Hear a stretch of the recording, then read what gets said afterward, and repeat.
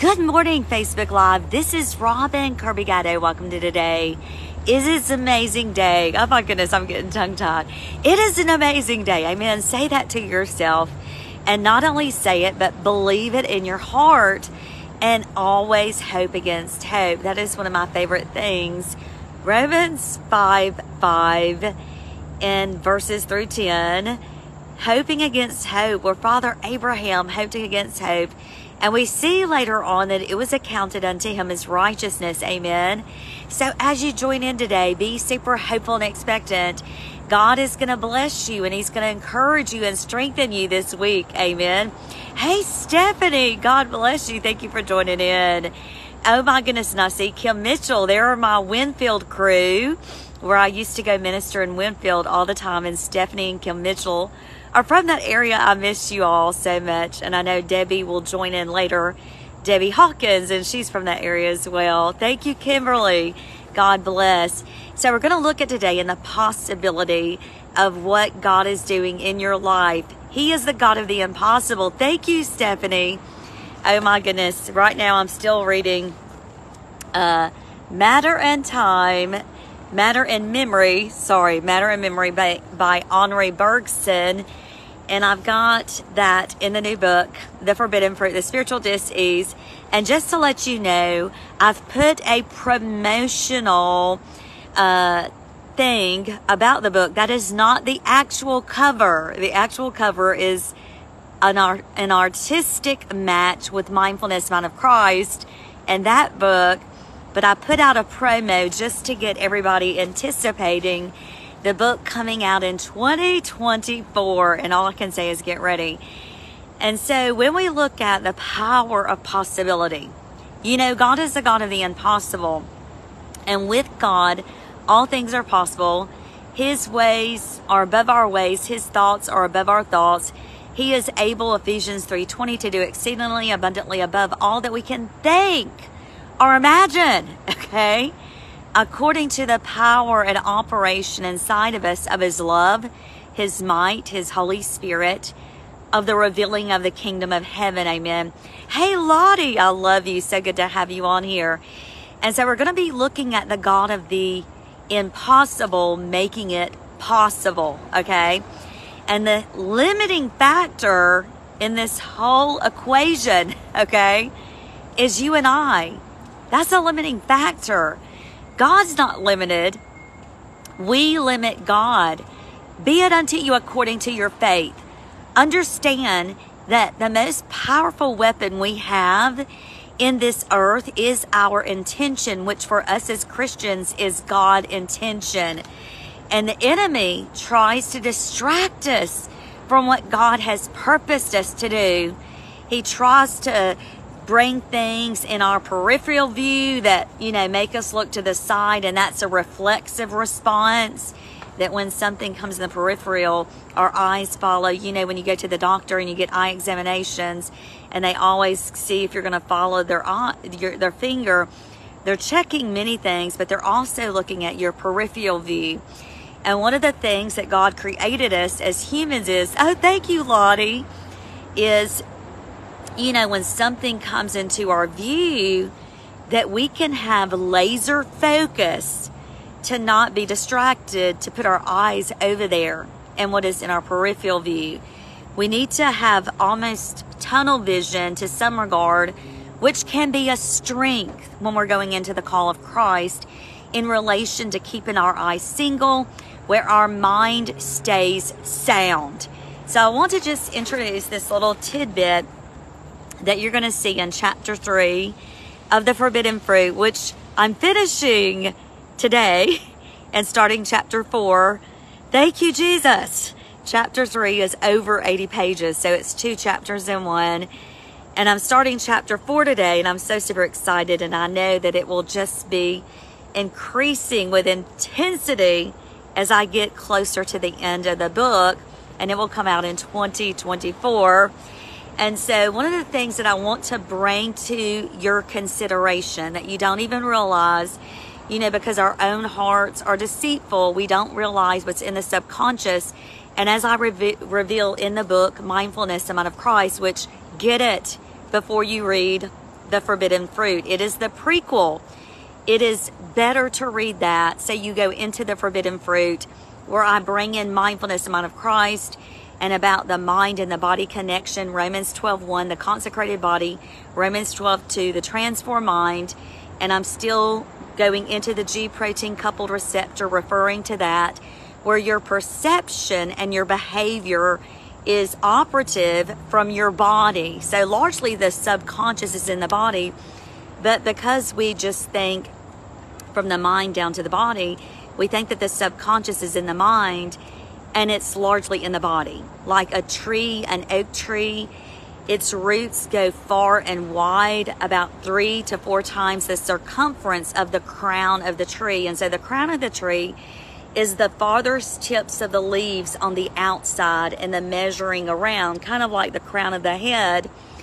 But you don't see the roots to the oak tree that are 3 to 4 times larger than the crown. And so it's the same thing with our subconscious. The subconscious is largely in the body, where Holy Spirit is, your spirit is, and your soul is, okay? And so all of that is in the temple. And that information is brought to the upstairs, to the mind, like the crown of the head. Those roots of the subconscious go deep.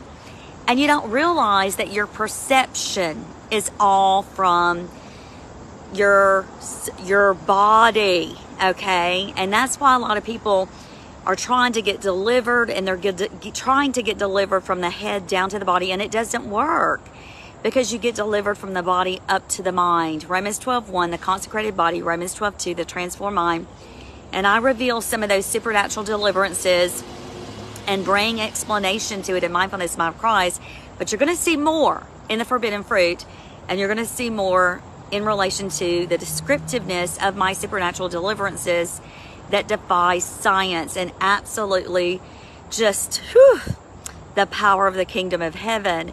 And listen, saints of God, the power of the kingdom of heaven is the message that we have been given, the good news. As Jesus sent the disciples, he sent the disciples saying, preach the kingdom of God. Preach the kingdom of God. And he's referring to the kingdom of heaven. That was his message from the beginning. Good morning, Monica.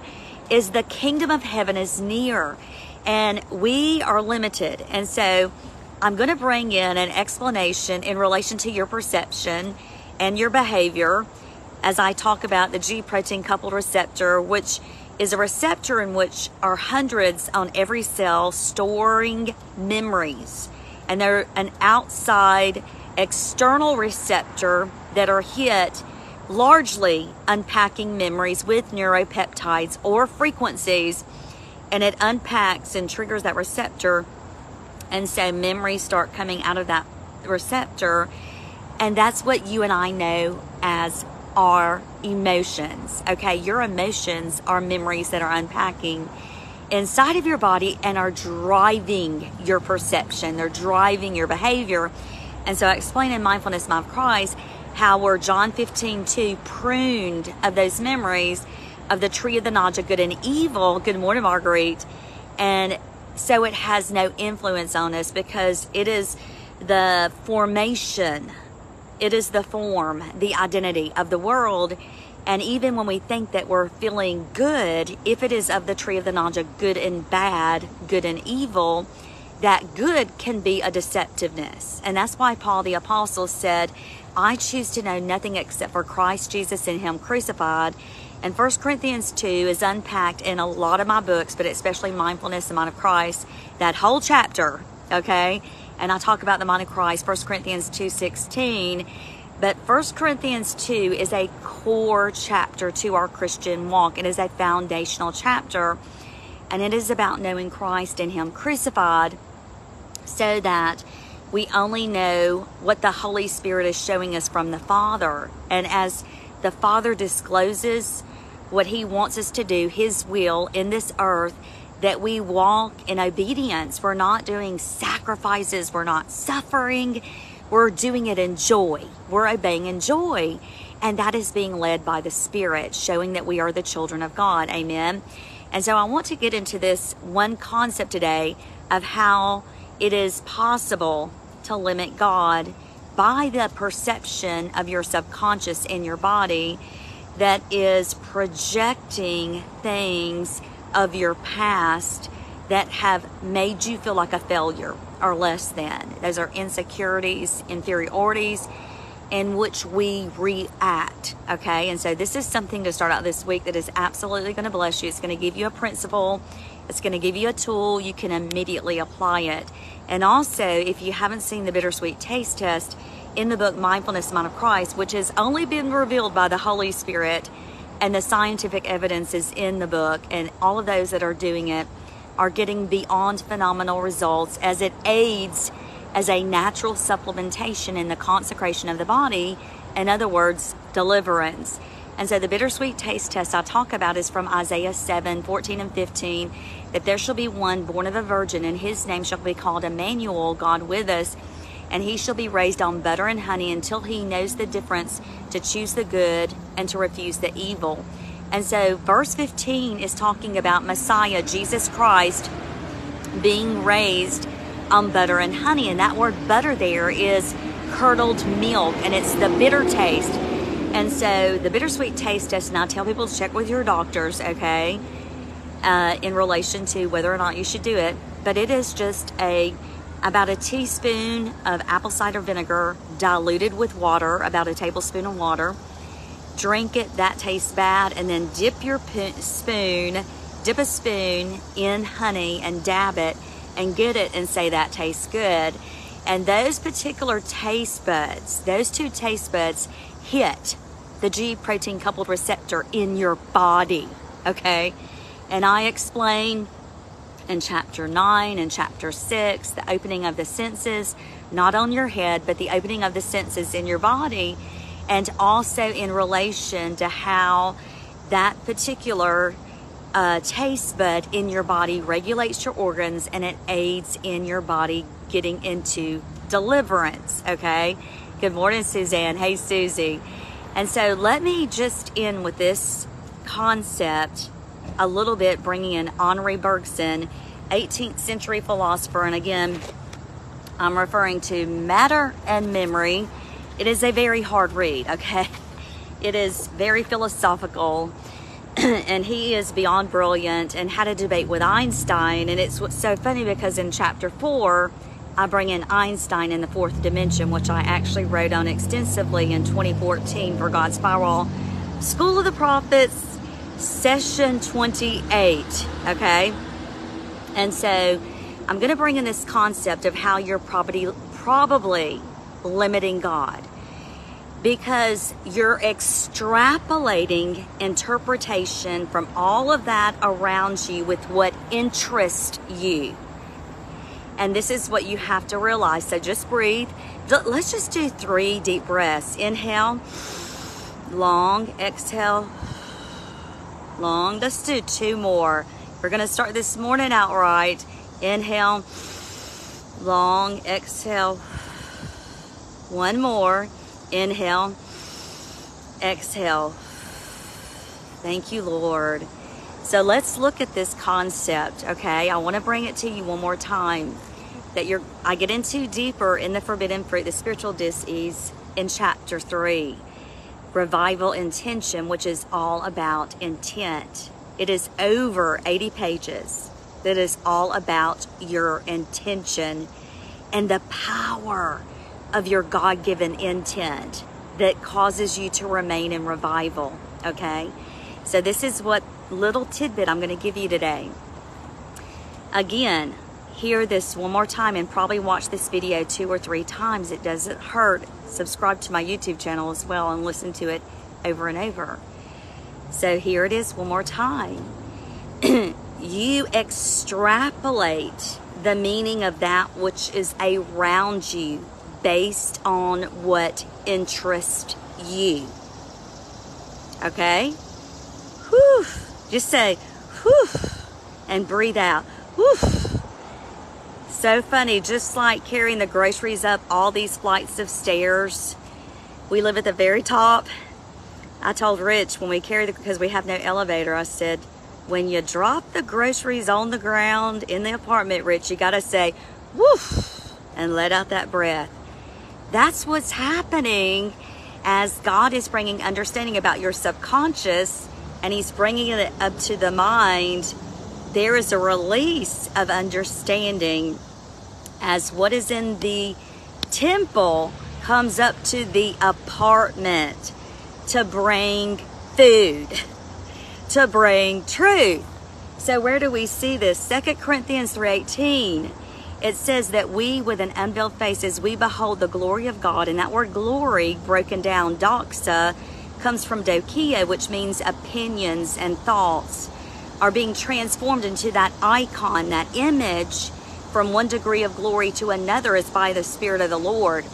And so to the degree that we perceive God's glory inside of us is the measure to which we project outside of us onto that which is around us, all the other images, and not only project, but we extrapolate like a perfume. Amen, Susie. Y'all just say, woof, drop the groceries and get ready to take the food in of what you got from the grocery store, from the Word. Amen. Woof. So listen to this one more time. That which interests you, which is how you perceive yourself. Hey, friend, I love you, Sherry. Yes, Dinya, amen. That which interests you, that which serves you. Ding, ding, ding, ding, ding, ding, ding. Is not only what you're going to project into your environment, but what you're going to extrapolate, or can I say interpret, of that which is around you. You're going to interpret others. You're going to interpret your circumstances. You're going to interpret your job. You're going to interpret your blessings. Or can I say, you're going to interpret things that even to the negative, to where you don't see the blessings based on what is inside of you. And so if you are focused on the world, you're going to be self-seeking. And again, don't be deceived, because sometimes that good feeling you feel might be from the tree of the knowledge of good. I feel good and not bad.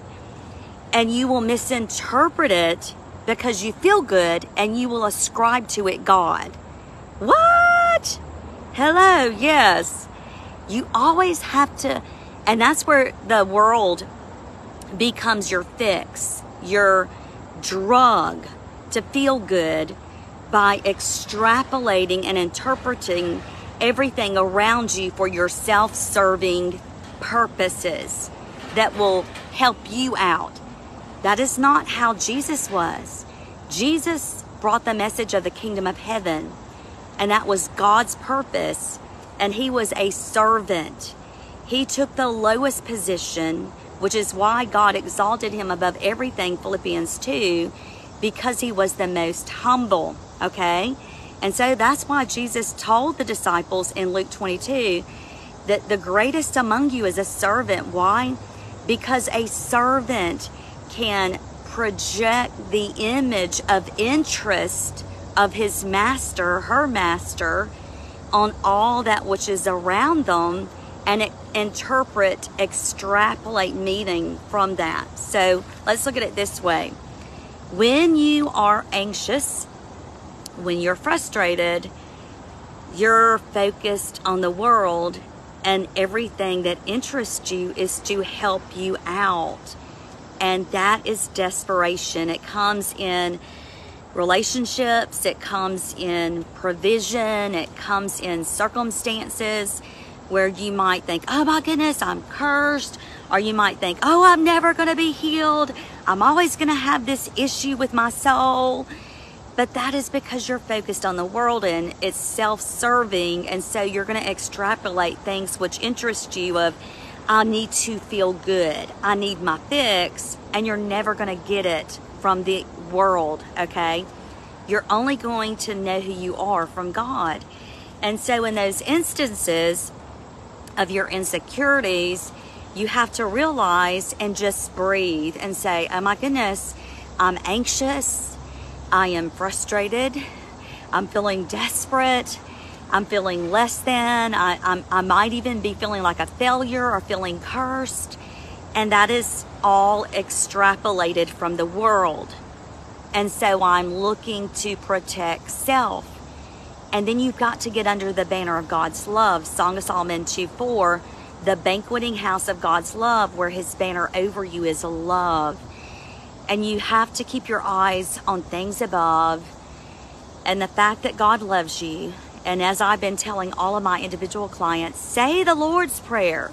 So they're doing the bittersweet taste test. When they do the bittersweet taste test, they're saying the Lord's Prayer. And I'm telling you, the Lord's Prayer is going to be so unpacked in this new book in chapter 4 that it is absolutely going to blow your mind. Praise God, Suzanne. It is absolutely going to blow your mind, because we limit the God of the impossible when everything that we're extrapolating from our environment is based on self-interest and serving ourselves. We limit God. And God is the God of the impossible as we keep our eyes on things above and we look to be his servant. We are only servant. And I'm going to end with the Hebrew word for servant, which is ebed. Ebed.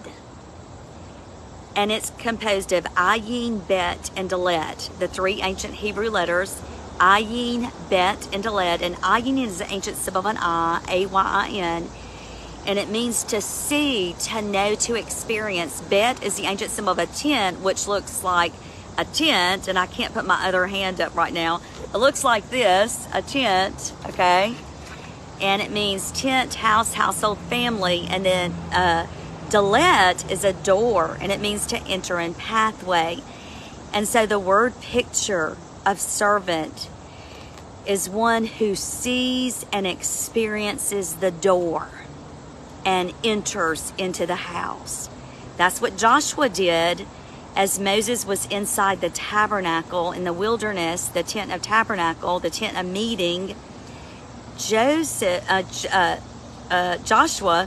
stayed outside the tent, but he heard everything going on in that tent, and he wanted to enter.